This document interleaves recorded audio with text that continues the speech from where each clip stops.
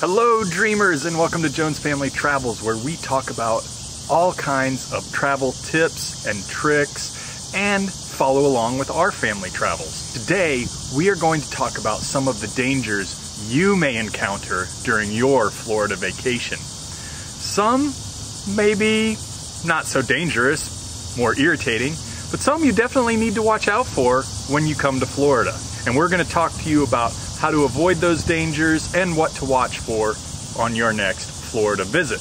Be sure to click that red subscribe button and give us a thumbs up for this dangerous video we have for you today.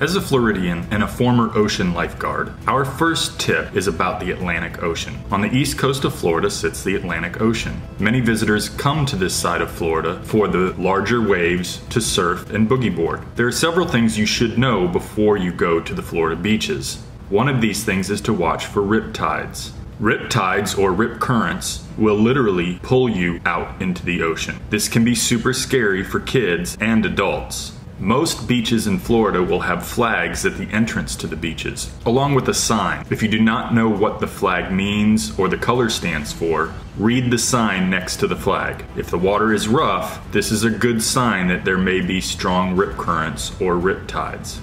If you're not comfortable with the conditions of the ocean, stay in the more shallow waters and teach your family how to handle a rip tide. With rip tides, the current carries you out to the ocean very quickly. Once you realize you are in a current, swim parallel to the beach until you no longer feel the current pulling you out. Then swim back to the beach.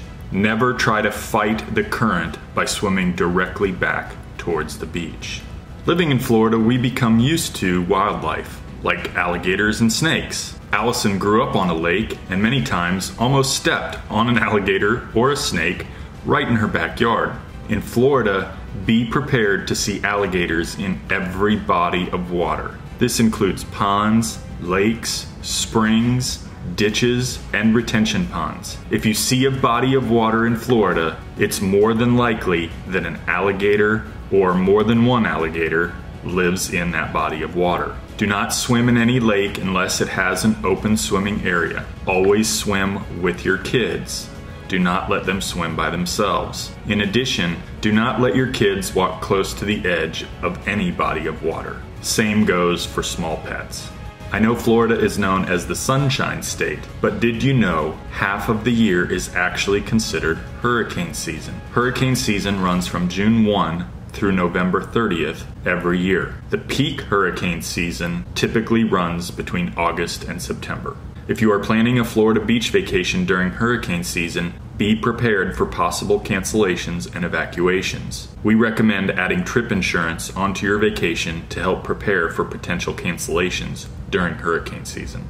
For Central Florida visitors, you are in the perfect location. When we get evacuated from the beaches, we go to Disney World. You can click on the eye in the sky to see our experience at Disney World during a hurricane. Most hurricanes last for about a day, so you can still enjoy the rest of your vacation. Since we are surrounded by water in Florida, we do get a lot of bugs. One of the worst is the mosquito. Mosquitoes come out during the day but are most active in the evening hours. Be sure you pack bug spray and apply it throughout the day and evening hours. Over the summer months, expect rain every afternoon, especially inland like Orlando. The rain normally lasts an hour or two and then clears up. If you are visiting a theme park, just shelter inside until the storm passes. You'll be surprised how many people leave when a storm hits. It clears out the park, leaving everything just for you. Besides rain, we have wicked lightning. Central Florida is the lightning capital of the world. More people are struck by lightning in Florida than anywhere else in the United States. I know a lot of visitors coming to Florida do not realize lightning is deadly. If you see lightning and hear thunder, you should find shelter. We recommend the app called WeatherBug. There is a lightning map to keep you posted of nearby lightning. Florida is surrounded by water, but the water is very different. On the east coast of Florida is the Atlantic Ocean. This is where you will find the larger waves, perfect for body surfing, boogie boarding, and surfing. On the west coast of Florida is the Gulf of Mexico. This water tends to be more calm with smaller waves. The Gulf of Mexico is perfect for families with younger children. This is also a favorite spot to watch for dolphins and porpoise. It does rain a lot in Florida in spite of being the Sunshine State. Be prepared for slick roads during and after rainstorms. If you are driving in Florida during or after rainstorms, take extra care. The oil from the cars falls on the asphalt. When it rains, this turns the asphalt slick. As a Floridian, I have experienced this firsthand. If you have two-wheel, rear-wheel drive, take extra care during a Florida rainstorm. Certain areas of Florida you will see a lot of jellyfish. You may see them on the water or on the land. Stay clear of the jellyfish. They can sting you in the water or on the land. They look cool, but make sure to tell everyone in your family to keep their distance. I am excited to share a Floridian tip with you. This one tip will help you keep cool during the hot weather in Florida. Find shade. Yep, that is my tip. You would be amazed how much cooler it is when you stand in the shade versus directly in the sun. This will help you prevent heat stroke and sunburn during your days in Florida. Besides finding shade, be sure you use a lot of sunblock during your vacation in Florida. You'll always want to remember to reapply. One application won't last all day.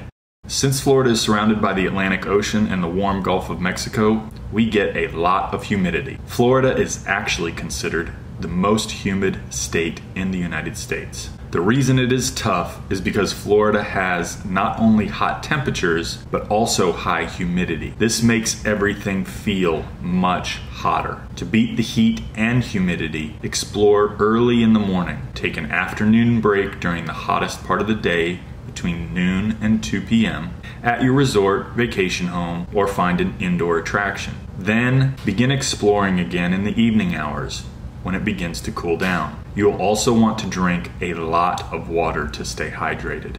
Hopefully you learned something from today's video about some things that may irritate you and some things that could be dangerous during your next Florida visit.